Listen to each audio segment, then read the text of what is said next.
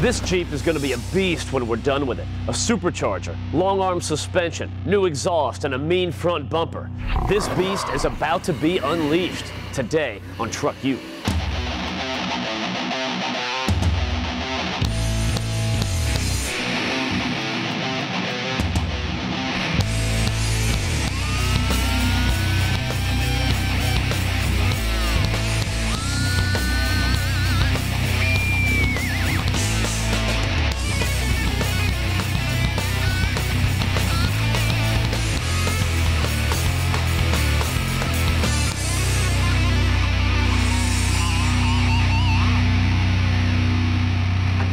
Got it? Yep. All right.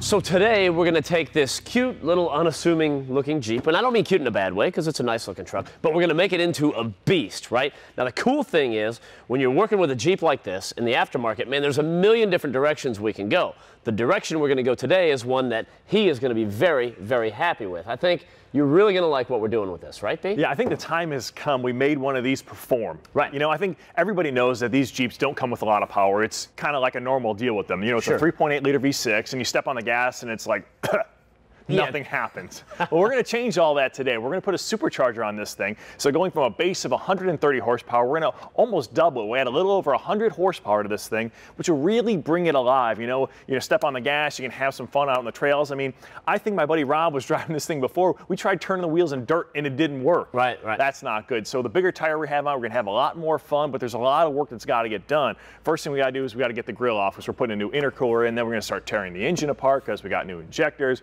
We got the supercharger. We got suspension. We got all kinds of stuff going on today, man. We got to get to work. We got a big receipt is what we've got, but this is cool. You know, you think about it percentage-wise, man, with 100 horsepower gain, that's huge. Yeah, huge.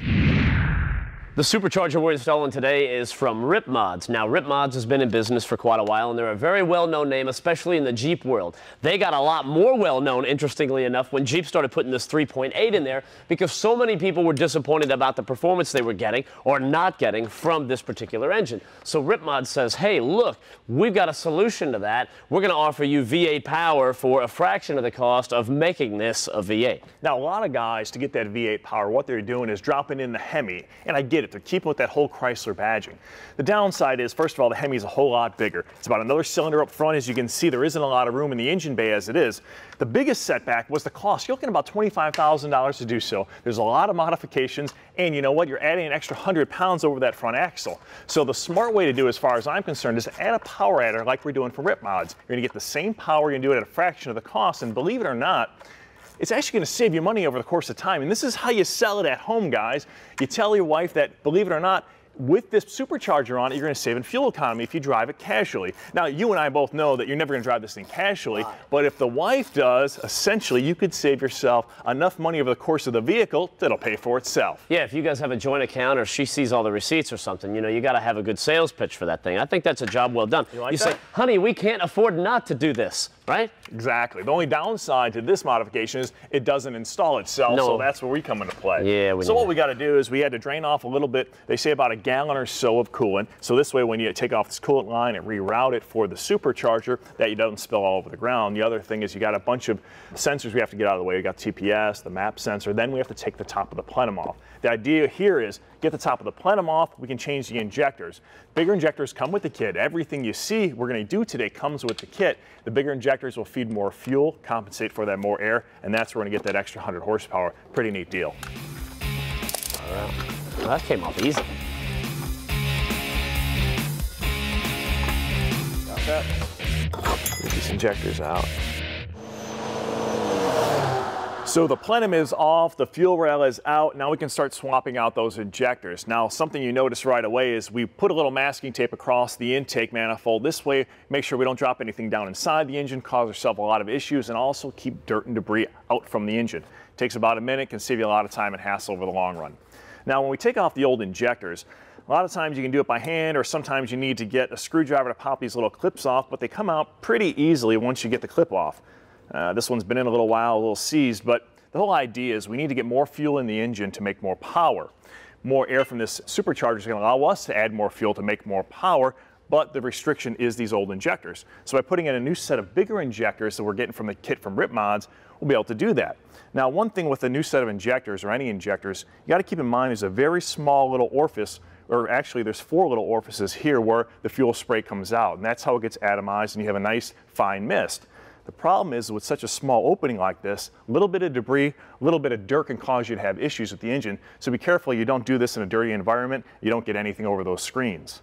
Also, you want to keep in mind is the fact you've got these O-rings on the top and bottom. You want to lubricate them with just some oil or grease to make sure that they not only go in easily, but they seal well.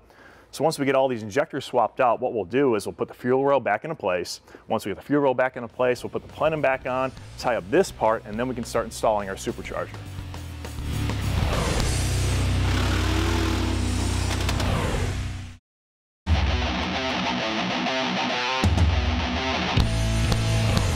Welcome back to TruckU. So we're working on the supercharger kit from Rip Mods, and we're getting some things out of the way so that we can slide all these pieces and parts down in there. That's good. One of the things we need to get out of the way is this water pump pulley right here. So what we did was just tighten it down with the belt a little bit. That way it doesn't spin when we're loosening up these bolts. Okay. We can get those up out of the way. I got them all broken. All right, then we can get that pulley out of there and then loosen up the belt and get all that stuff out of the way, right? Now, when we were on a break, we went ahead and put in this PCV valve. Now, this is the positive crankcase ventilation valve, and what that really means is it's a check valve in the way so you don't positively pressurize the crankcase. Now, here's what I mean. Naturally aspirated engine pulls a vacuum and it sucks the piston down. When you put a blower or a supercharger on it, what it's going to want to do is actually pressurize the crankcase, which is not a good thing. So this one-way valve will let the air flow this direction, but not back the other. Little thing we slipped in during our break, but something I want to point out to you guys because it's important when you start using a supercharger on an engine. Got it. Handle that? Mm-hmm. You see, you like what I did for you here? That was nice. There we go. Man, that supercharger looks awesome, doesn't it? Yeah, it looks real good. I mean, it just looks powerful. Now, if you look at the front side, you see the compressor housing, you might think, wow, that's a turbocharger. It's not. It looks the same and it has the same function as a turbo, just the way it goes about is a little bit differently. Now, with a centrifugal supercharger like this, you'll see that it's driven off a belt which is tied to the crankshaft. We got that big serpentine belt going all the way around. That's one of the advantages over a turbocharger is it's got instant throttle response. You hit the throttle, spins up, you've got boost immediately. Now, you talk about a turbocharger, though, it's a little bit differently. It's free spinning, it doesn't rob any power, but you've got a lag when you hit the throttle. So with this supercharger, there's no lag, and we are going to have instantly close to 100 horsepower if we want it. Now, either way you go, a supercharger versus a turbocharger, the idea is to cram as much cold air in there as possible. Now, you've got to do that somehow because you're not just going to get all of it right there and then shoot it right in. It's going to shoot it down here through this intercooler that we're dropping in right here. That wraps back around, and then that goes into the intake. So that's going in there, cooling off, and going back into the intake. That's the name of the game. Now, a couple of minutes ago when we came down here, there's a little template that comes in the kit, and there's some holes right here that's lined up from the factory, and it's real easy. You cut the template out, you line them up with the holes, made our mark. That told us what we needed to cut away. So we ground away a little bit of that plastic, make room for this piping. That way we can sneak that in there, tighten it all up, and then the system will be in place, and then we can tighten it all down. Now again, this is the Gen 2 Stage 2 Supercharger kit from the guys at Rip Mods, and it comes with everything that we need. So we have those newer and bigger injectors, those went in first. We had the new spark plugs, those went in. Now you've also got the new programmer that comes with it. It's part of the kit, it's all included, this Diablo Sport, and that way everything's gonna communicate. Yeah, this is the final piece of the puzzle. It's the Diablo Sport tuner that, like Matt said, comes with the kit, and it's going to allow us to download a specific calibration for this Jeep. With this, we're going to be able to make sure all this works right, and we're going to get all the proper horsepower out of it. And you've got all different calibrations, all different tuning windows you can do with this tuner. A nice piece of the puzzle, and you know what? It's going to make this thing really happy. A couple more things to tighten up, and this baby's done, man. That'll be cool. All right, we're going to get this thing up on the lift, then we can start working on the suspension. This is the X-Factor 3-link long arm kit from Rock Crawler Suspensions. Now, we've worked with these guys a lot in the past, and we love Rock Crawler Suspension because it is what we refer to as monster truck stuff. And when I say that, I mean it's big. It's 2 inches all the way around. This stuff is heavy. This bar alone probably weighs close to 40 pounds. I mean, this stuff will hold up. Now this Jeep's already got a very good rock crawler system on it, but here's the deal. The driver has grown. His needs have changed because he's gotten to be a lot better driver. So the obstacles that used to be big and used to be extreme aren't as big or extreme. He's going for bigger stuff. Well, he needs products that are going to grow with him, and that's what this suspension system from rock crawler is going to do. Now for those of you guys that aren't suspension gurus, I'm going to give you about a 15-second tour of what a 4-link suspension does back here. This is 4-link because you got 1, 2, and then 3 and 4 on the other side. So the lower bar right here keeps the axle in place and keeps it from doing this. The upper bar right here keeps the whole axle assembly from twisting right there on the pinion right there. Then you've got a track bar across the back, and that holds the axle in place and keeps it from shifting to the right and left out like that. That's going to get replaced with all this. So basically we're going from one very good, very well functioning suspension system to another one that's just as good but has a little bit more travel. And again, it's all about using a rock crawler suspension system and really growing and changing with the needs of the driver. That's what we're trying to accomplish. Now this is only a 30-minute show, so we're not going to get this done today, but like I said, it's on the list of things to do. And when we come back, I'll give you know who a hand with that exhaust. How you doing back there?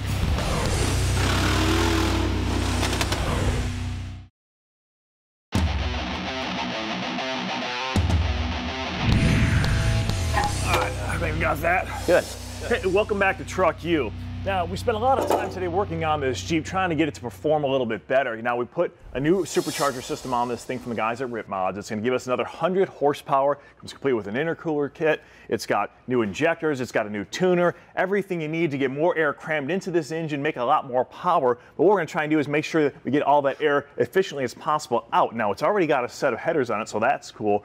But we're going to replace the factory exhaust system, the brand new one from MagnaFlow. This is a great system from MagnaFlow. It's all stainless steel, it's durable, it's all mandrel bent the way that it is right there, so there's no restriction. You just got great flow. It just comes right in and out. And take a look at the difference between these two right there, huh? Yeah, I mean, look at how big and cumbersome this was. This is definitely a restriction here. And just visually, it's an aesthetic look. You know, you've got the polished stainless steel. It's going to stay looking good for a long period of time. You've got this nice looking stainless steel tip. That's going to be cool. Now we get a couple more pieces all hooked up in there. It just goes in nice and easy. We can mount everything up, get it together loose. Once we get the new MagnaFlow exhaust in, we are almost ready to take this thing out off-roading, or let him do it rather, but there is something else we got to do real quick. Now when we get this Jeep back to our buddy, it's going to be set up to do some pretty serious off-roading, and that's going to be a lot of fun for him. You didn't like the spinning tire? It's a little much. Okay, whatever, no big deal. Now, here's one of the inherent problems, is inevitably you're going to puncture a tire. You never know when it's coming, you don't know when it's going to happen, you don't know how it's going to happen, but there is something you can do to help prevent it from becoming a much bigger problem. Yeah, the way you do it is you go ahead and treat the tire with tire sealant from slime. Now this stuff is going to go ahead and coat the whole inside of your tire, so if you were to puncture it going down a road or going through a race, it'll seal it up right for you. You won't even know you had a problem. Let's take a look at this and see how it We works. drill a hole here and we'll show you how this... No. This is the display model right here. Okay, yeah, that might be. That would have been ugly.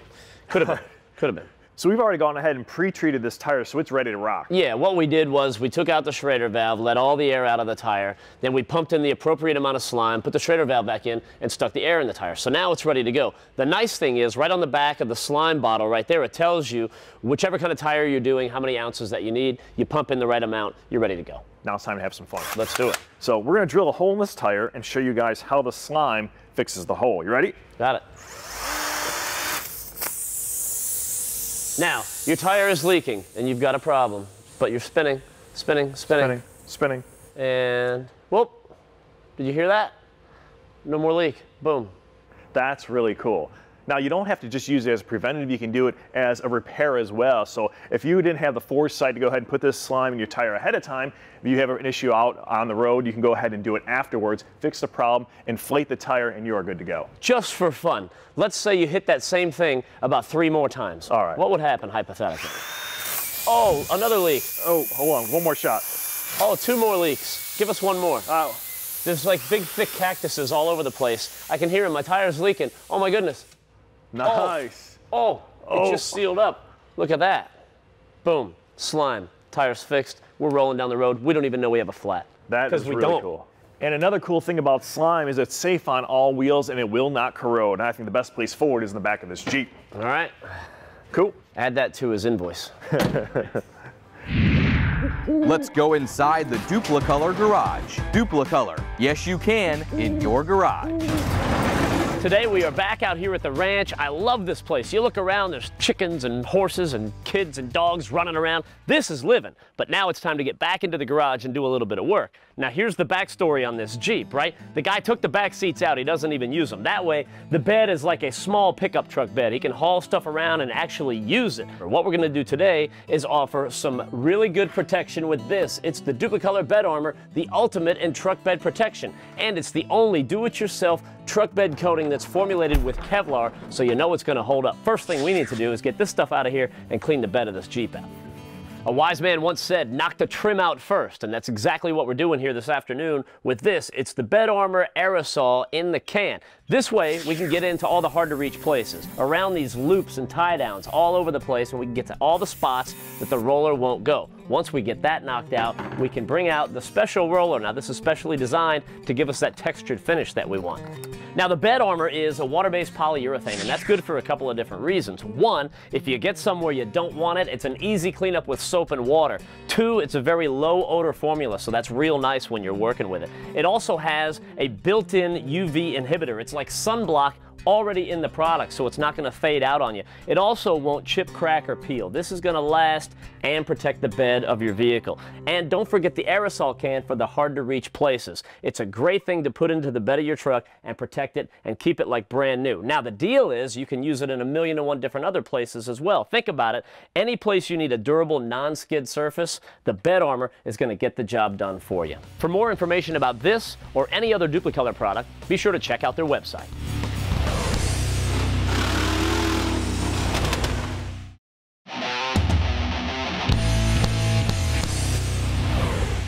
Welcome back to TruckU. You know, I'm going to let you in on a little secret. Our buddies in the power sports world and the boating world, they had a little edge on us for a while, and they weren't telling us about it, but right now the secret is out, and that secret is StarTron. Fuel treatment right there, okay? Now we can bring this into our world, the trucks, and we're not going to have any problems with ethanol anymore. Yeah, in the marine and power sports world, what happens is those vehicles, say, sit for a while. The engines are sitting, the fuel gets diluted, the fuel systems get clogged up, and the StarTron brings them back to life. And what we're seeing now, the transfer to the automotive world with the StarTron, is the fact that our fuel is cut with ethanol by 10%. By cutting the fuel with the ethanol, you're essentially diluting it. You're taking away power, you're taking away fuel economy. Put the StarTron in, the enzymes in the StarTron are like little Pac-Man to go ahead and break down that debris, break down that moisture and that clogging, and bring your engine back to life again. Yeah, boat guys, the secret's out, and that secret is StarTron, and we're going to get results that we can feel right away.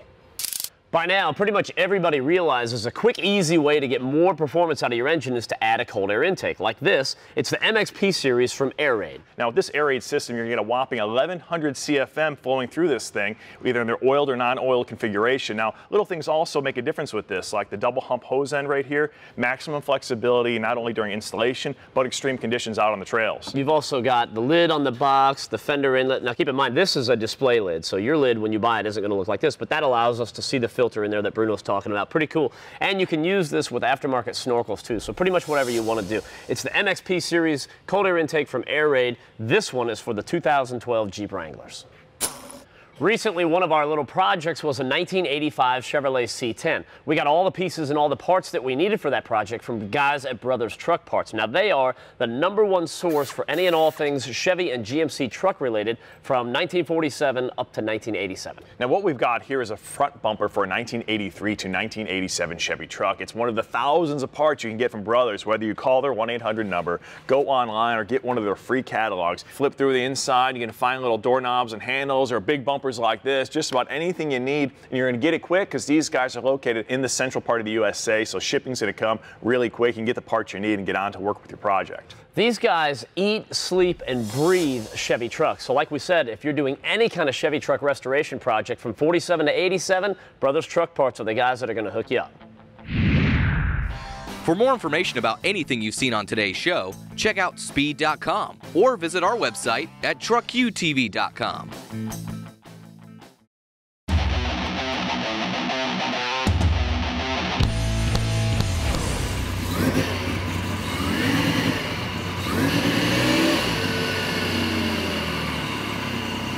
What do you think, bud? I think it sounds good.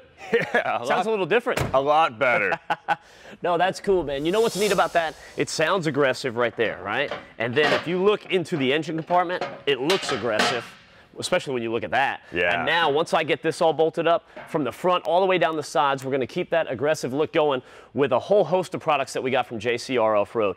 This is the Dagger Series pre-runner winch bumper. Cool thing about it is when you buy a bumper like this, it comes like that, bare metal. Now, personally, I like that. I love that look right there. I'd probably leave it just like that. But in the interest of this particular vehicle and the color matching, we went ahead and got this one powder-coated black. No, I love the look of this thing. I'll be honest with you, what I love even more is the fact these guys are based in Kalamazoo, Michigan. They do all their machining in-house, which means it's made right here in the United States, and to me, they get mad love for that. Yeah, that's a big deal, man. And this is all 3/16" steel, good and strong. And take a look at this. When it's in place, you got good approach angles, you've got a lot of clearance, everything is good, everything is beefed up. And this lower skid plate's going to go right here too, so that's going to offer more protection on the front. But it doesn't end there because the protection goes all the way down the side. And that goes with these rock sliders right here also from JCR. So these will bolt up right in there. They'll kind of hug the door a little bit. All this protection on the lower part of the body and down the side. That way you can get a little bit crazy in this thing if you want to. Now the last piece of the puzzle for us is we're going to swap out the stock header bolts with some new ones. These are locking fasteners from Stage 8. Now the whole idea here is header bolts are notorious for backing off and loosening up, and when that happens you get a leak of exhaust gases, which is not what you want. So we're going to fix that, and we're going to fix it one time by doing it the right way with Stage 8 locking fasteners. So these bolts will go in the same way as your normal header bolts, but here's where it gets cool. They've got these locking mechanisms that keep them torqued down.